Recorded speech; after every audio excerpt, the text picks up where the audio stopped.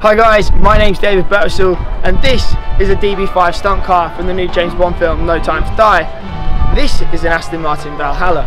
Today I'm at Silverstone and I get to play.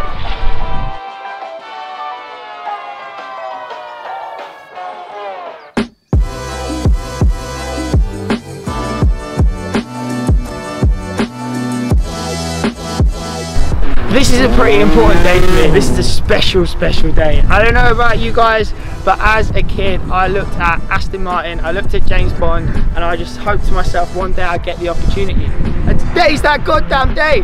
I've got the opportunity to drive this DB5, that V8, that DBS, and the stunt car from the movie. I actually can't wait. First off, we're going to start with the DB5. It's the oldest, from the 60s. And I want to kind of go chronologically through the ages to see how Aston Martin's evolved.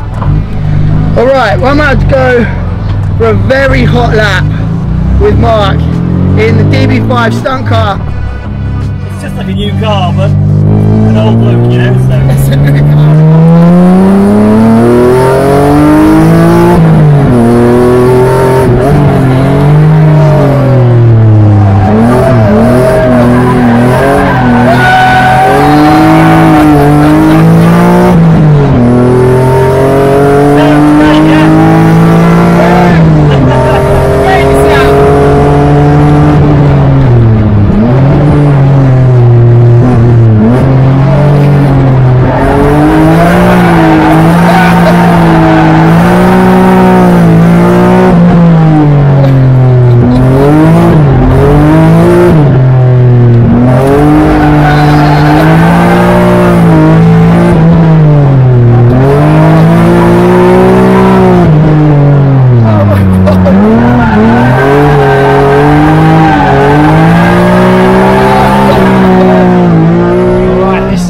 Special moment for me, not gonna lie.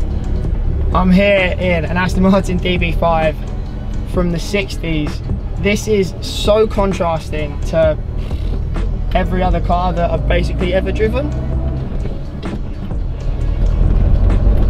Now, first impressions, and this is before even getting onto the track, is that this steering wheel is massive. It's also very thin and made of wood. No airbags. So I've just got to be careful not to crash. And on that whole not crashing thing, being that this is a 1960s Aston Martin DB5, very expensive, privately owned, and certainly one that I've got to make sure to keep firmly on the track. Right, let's give it a go. Coming around the corners, the car feels heavy, I'm not gonna lie. It's got quite a slow turning ratio, which means that as I'm going around the corner, I have to turn the wheel quite a lot in order to keep it turning. This is an iconic vehicle. It is one that I've looked up to for many years. It's been on my bedroom wall, looking at it as pictures on the internet, and to be able to sit behind the wheel and actually experience what it's like to drive is actually like a dream come true, I'm not gonna lie. I think for some people you might dream of playing at, what's a really nice stadium? Twickenham. Playing rugby at Twickenham, or Old Trafford, or Wembley. For me, it was driving an Aston Martin. And to be able to start to be driving this DB5 is just huge.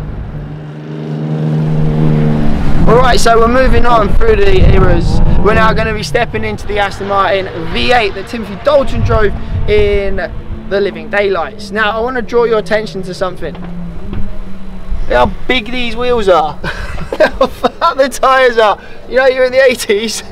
This wouldn't be found dead on a car from today, would it? Anyway, up.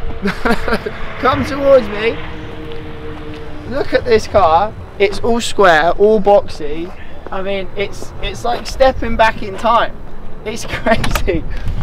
Come in here. I want to show you a little detail.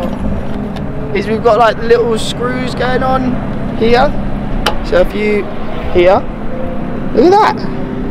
Like, that's just pure 80s going on there. There's just 80s everywhere. Come on inside.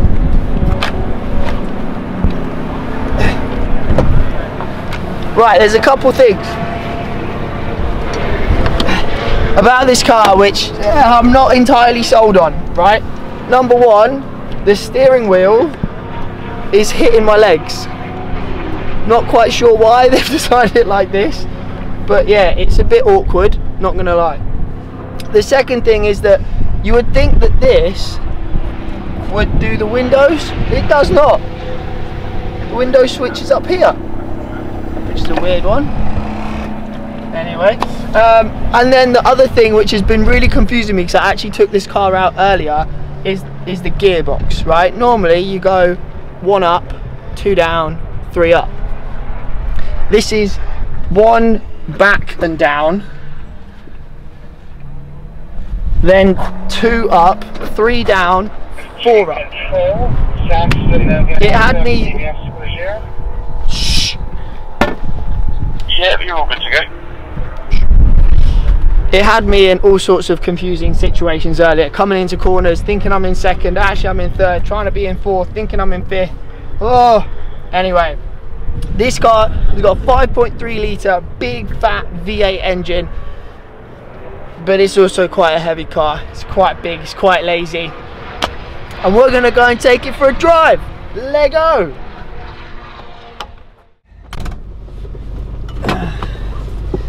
So we're going to take it out, 1 nice lap, and we'll see how it feels. First thing is adjusting the seat. No electric seats, obviously. Right, forward and down, click the handbrake,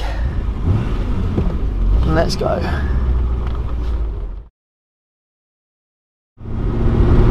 Alright, so we're out in the Aston Martin V8 from the 80s.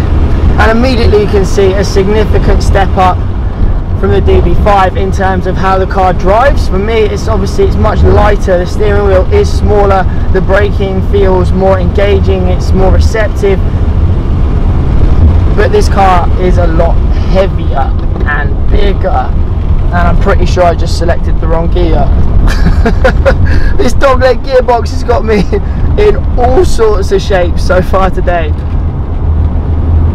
So we've got a 5.3 litre V8 making 340 horsepower, which by modern standards really isn't that significant, but it's enough to have fun with. Oh, going around these corners, you can see I'm leaning into it. The seat belts aren't exactly keeping me keeping me in the place where I want to be. The seat's not that supportive. We're going to go around a nice sharp left-hand turn here. Oh, you can feel all the weight.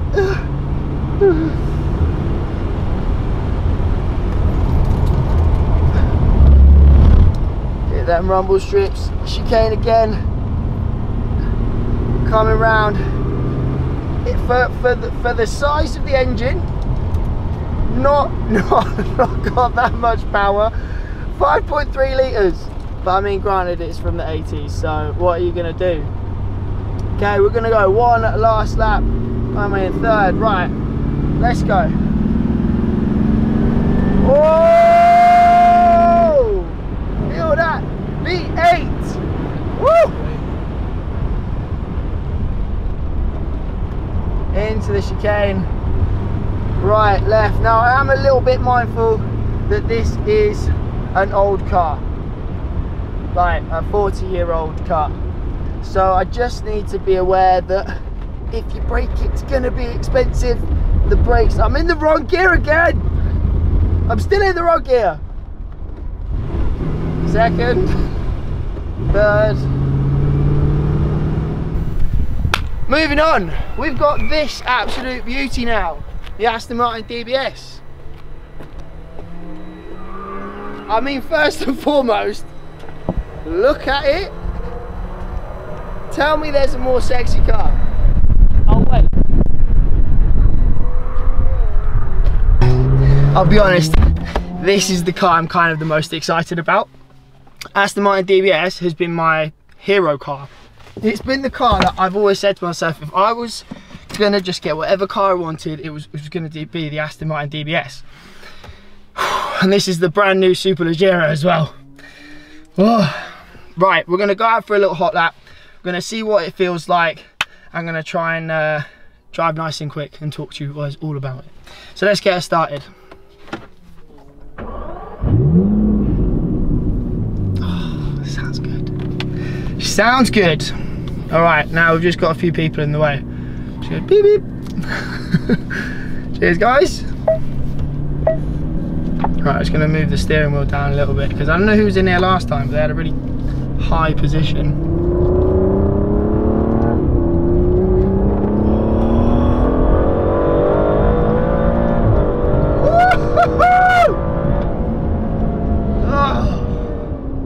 Fantastic, amazing. This is the best braking car that I've actually ever been in, and I'm just so impressed. Like, you kind of get to a point and you think to yourself, oh my god, I've actually overcooked this, I'm going off, but you don't. So we have got 715 horsepower readily available, just ready to churn up the tarmac, and you combine that with the 900 Newton meters of torque, and this thing absolutely flies. The first time I got in, I was like, had it nice and gentle, just in kind of its most comfiest setting. I was like, oh, it's actually not too bad. It's not that scary. Well, it turns out when you turn everything up to 11 and mash your foot to the floor, the world goes by very quickly. Come around to the last corner, brake, downshift into second. We're coming round. Start to hit the accelerator into third. Up, foot flat on the floor. Go, go, go, go, go! Oh my god, I love this car! Oh, when you get invited to Silverstone by Aston Martin and James Bond, it doesn't matter what you're doing. You don't go and you come here. This is honestly a dream come true. So unfortunately, my day here at Silverstone has come to an end. They say never meet your heroes, but this car did not disappoint. It's amazing to see the 60-year evolution of the Aston Martin brand and its partnership with 007. So definitely go and watch No Time to Die, coming to cinema soon. And if you haven't already, like and subscribe. Thank you very much for watching. My name's David Birdsall, and I'll see you in the next one.